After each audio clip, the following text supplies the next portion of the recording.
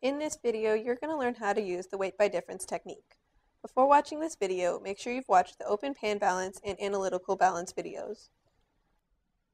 When transferring a solid sample from a weighing vial to a receiving vessel, some of the sample will be left behind around the edges of the container.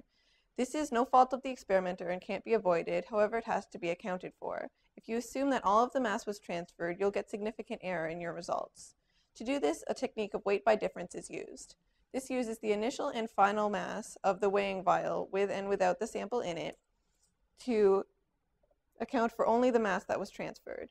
You can do this using either type of balance, but for visibility, I'll be using the open pan balance. Weigh your sample just as shown to you in the open pan balance and analytical balance videos, making sure you have the combined mass of the vessel and the sample. You can see that my sample weighs 22.85 grams. Record this mass as the initial mass. Now carefully transfer your sample into your receiving vessel. Make sure not to spill any of your sample when you're doing this because it will alter your results. A good way to do this is to keep your sample capped. Now reweigh your weighing vial. As you can see, there is still some of the sample remaining in the weighing vial. Place the vial back on the same balance and record the value. The mostly empty vial weighs 22.25 grams. Record this as your final mass. The last step is to take the difference between the two values, which I'll show you on the board. You subtract the final mass from the initial mass, you'll get the mass of the sample that you've transferred.